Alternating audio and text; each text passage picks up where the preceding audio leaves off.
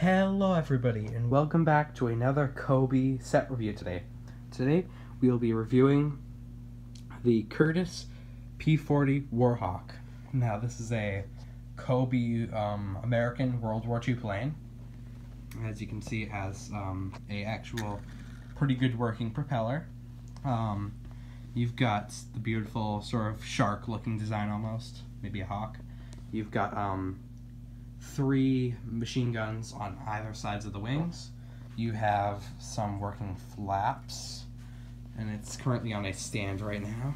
And you also have beautiful yellow and black checkered design to really get the sort of North African campaign sort of look to it.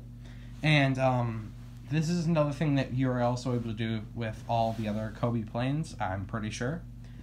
You are actually able to take this piece off. This is the actual main frame piece. So pretty much you're able to do that, and you're able to put a person, you know, a Cobi minifigure or a Lego minifigure right in there, and then you're able to plop that right back on. So yeah, I mean, I love the design. The propeller looks absolutely phenomenal. Everything looks phenomenal about it. Something that I'm not a huge fan of is that there is no printed pieces. All of the pieces are stickers, and you know me, I do not like stickers at all when it comes to Lego sets. But stay tuned, because tonight, later on tonight, I am going to be doing my first live stream, because today I went to a museum, and while I was there, I picked up a little thing, and I'm going to be building this tonight.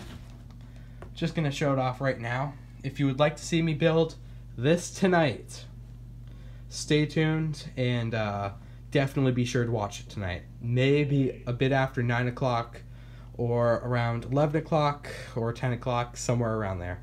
But it is a Cobi set, which I got today, and I'll be building that later on today. If you'd like to see that, please like, subscribe, and go watch it later. I would definitely recommend that. But yeah, that's all. I hope I'll see you on the next video. Bye bye.